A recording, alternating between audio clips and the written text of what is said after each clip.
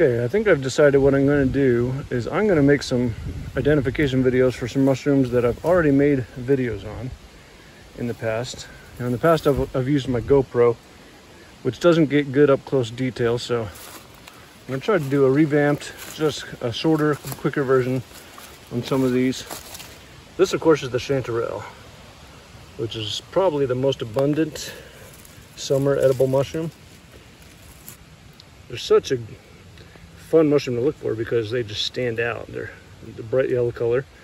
And there's a couple different varieties. This here is called the smooth chanterelle, which has no gills underneath and no ridges. Some of the chanterelles have prominent ridges, but they aren't true gills, and I'll show you what that looks like. When they're young, at first growing, they kind of look like a normal mushroom with that, you know, just plain old stem and then a flat looking cap. But as they get bigger, they just kind of go wonky and get all kinds of strange shapes. Let me show you that. Here's an example of one that's getting a little bigger and starting to go kind of crazy shaped on the top. All right, got a nice little patch of them here. It looks like a good example of where they really start to turn irregular shaped.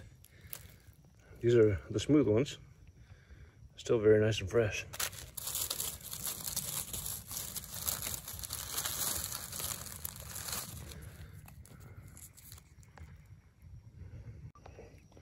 Yeah, there's a nice one right there. It's a smooth. Just kind of grow every which way once they get to a certain point. And they kind of turn up funnel shaped a lot of times. Not always. I showed you a few bigger ones that still kind of maintain that flattish cap, but sometimes they'll go even more funnel shaped than this and the sides will just point almost straight up. That's pretty awesome. One feature of the chanterelle is that they are solid. The stems are not hollow. The mushroom is not hollow inside. It's just solid flesh all the way through and very firm. Once they start going a little mushy and soft, you probably don't want to eat it. It's not going to be as good. But this one is fresh and very firm.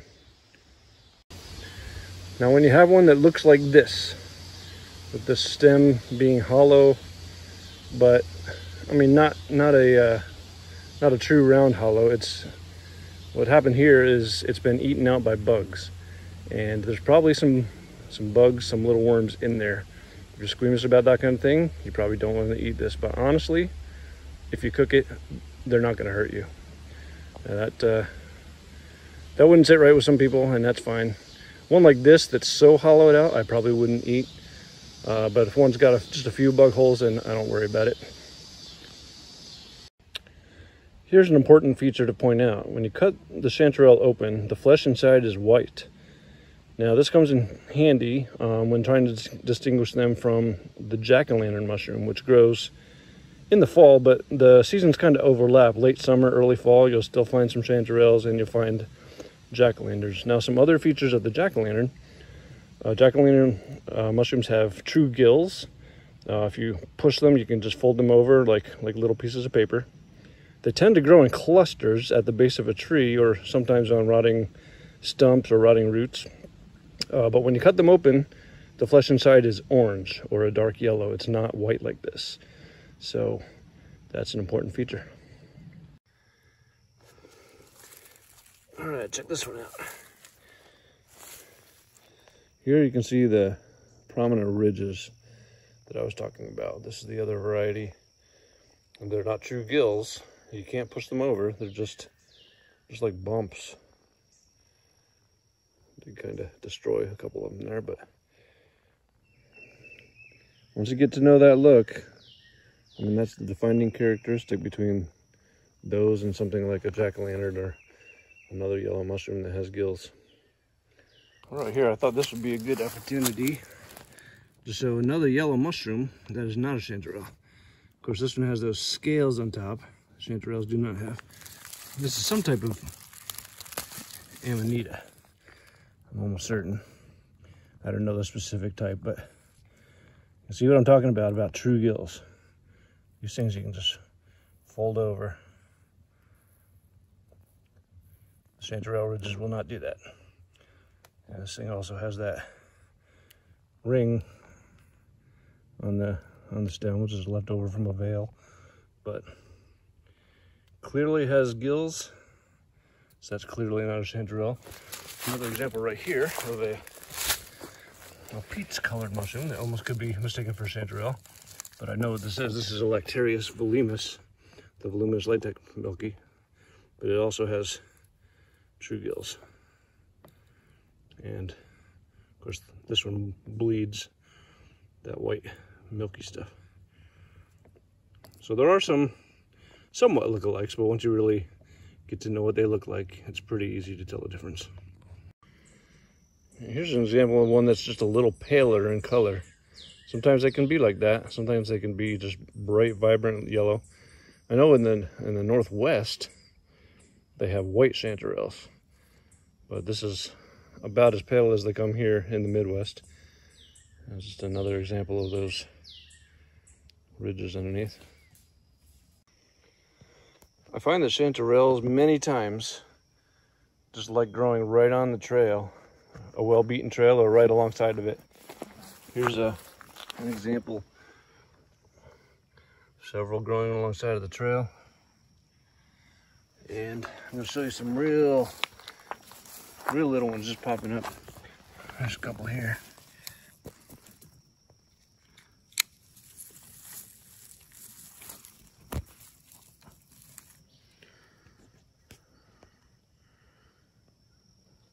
Let's see if that'll focus. You can see those tiny ridges in there, maybe. I mentioned already that they seem to like to grow right in the middle of trails. Just see here. And they also, you know, now and then you'll come across a single one or two just by themselves, but a lot of times when you find one, look around in that area, because they a lot of times just like to go scattered in kind of scattered groups. Not really tight clusters, although now and then you'll see 2 or 3 in a cluster. Look at this. See what I was talking about, that going funnel shaped, the edges just curling straight up. Okay, here's an example, I think, of some growing in a cluster. Like I just said, that they don't do very often, but once in a while they will. So let's see how many stems we have when I actually cut this up. You can see them coming apart. So there's maybe a few growing together, and then there's 3. This might have been 7 or 8 growing together, which does happen sometimes. I do see it, but not as often as some mushrooms do. All right, I've got some examples of a different variety here now. This is the cinnabar chanterelle, and they are, as you can see, a deeper orange color. They have the ridges underneath, and they don't get very big. This is a pretty good size one. They get a little bigger than this, but for the most part, that's probably about full grown. I have some examples of some smaller ones that are looking a little more pink in color. And there's a tiny one over here, if you can see it as I pick it, but a lot of times I'll be walking along the trail and these little tiny guys will be just strewn all over the trail. There's one that you can see is just a little more that orange color. Another one right here.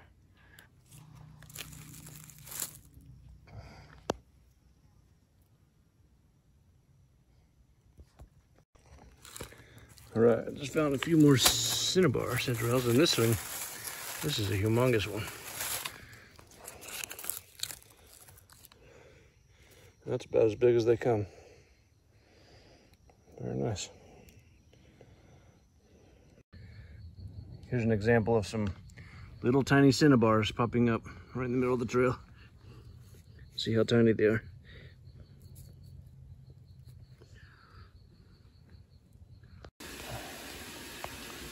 So you can see as they are cooked, they just turn a little bit browner in color, not quite so yellow. Of course, like any other mushroom, or just about any mushroom, you can use these in any dish that you would put mushrooms in, whether it be soup or pasta, or we put them in stir fry sometimes, whatever. But honestly, my favorite way to have them is just sauteed in some butter, some salt and pepper, because you really just get the true flavor of the mushroom. It's a really unique flavor. I don't know how to describe it, but if you haven't tried it, you really need to, because it's really, really good. I think that's about all I got on the chanterelle. So thanks for watching.